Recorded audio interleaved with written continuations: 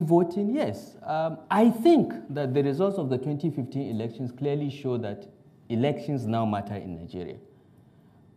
Electronic voting perhaps can enhance the process, but remember we just had elections in Kenya that were annulled because the server was proved to have been tampered with.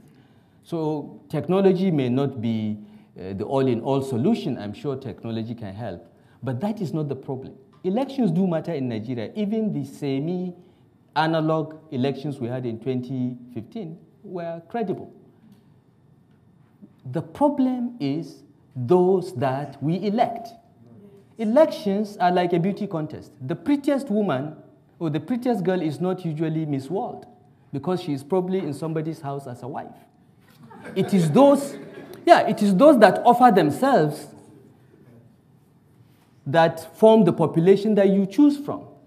So yes, she's Miss England or Miss Nigeria will probably be a very beautiful woman, but she's not the most beautiful woman in England or Nigeria. She's just perhaps the most beautiful woman out of the 20 that put themselves forward. So unless you improve the quality of those that put themselves forward, whether elections matter or not will not result to better outcomes. This is my point. This is my appeal to Nigerians, particularly those in diaspora, to get off criticizing online and come back and be engaged in the political process. Your criticisms count for nothing.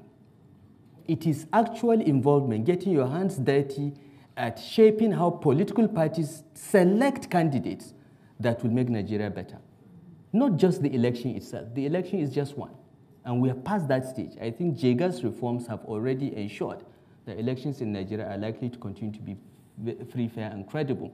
We can put more technology into it, but the key issue is who do we vote for? And what is the quality of the persons that we can vote for? I think that's where we need to focus our attention. How to make youth to be engaged? We try to get the youths engaged. But what we find is that youths come into the political process with a sense of entitlement. Nobody gives you power. You have to get involved and fight and negotiate for it.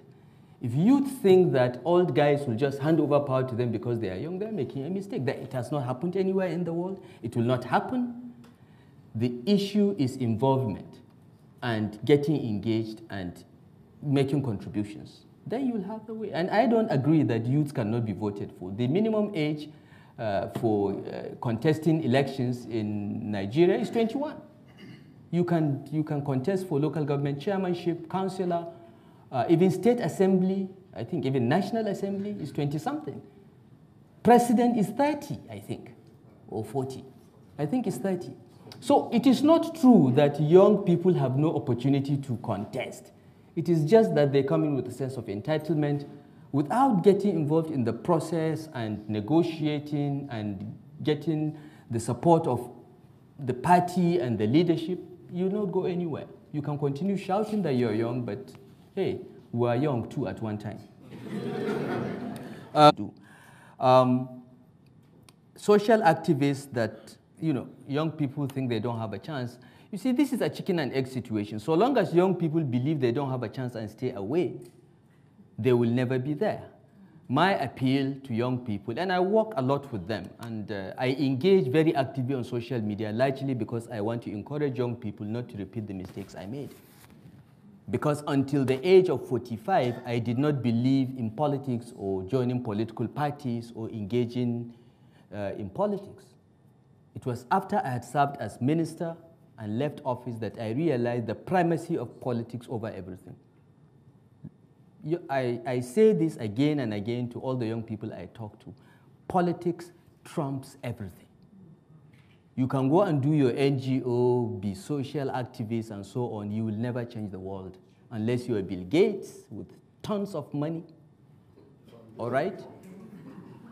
The way to change your environment is to participate in the political process. And you cannot do so without getting your hands dirty. You'll be disappointed. You'll be frustrated.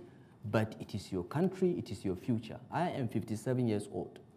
Maybe I have 2 more decades to live. Maybe 3 if I live very long. My family, yeah, doesn't last long. Okay? But those of you that are in your 20s and 30s, in an age when medical technology is improving every day, some of you may live to be 100. You have 70 years of your life ahead of you. If you don't get involved now to change the future and shape it, will leave behind to you a nation that you don't like. The best example is here in the UK, Brexit. If the young people had come out in the numbers that they needed to vote for their future, maybe the Brexit outcome would have been different. And this is a warning to young people across the world, particularly in Nigeria. You are 80% of the population. Since the moment, get involved. It won't be easy. It will not be easy, but you don't have a choice. And you can be social activists, you can do all this, but at the end of the day, you must get involved in the political process at one level or another if you want to change and shape your future. There is no alternative. The platforms exist. There are no barriers to joining. The platforms exist, but they need to come in without any sense of entitlement and be ready to serve and work hard and be frustrated.